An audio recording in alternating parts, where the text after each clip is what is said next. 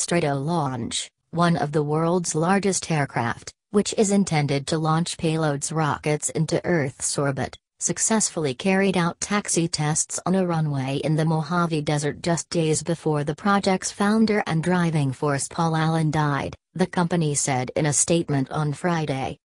The team performed medium-speed taxi testing at the Mojave Air and Spaceport in October 2018.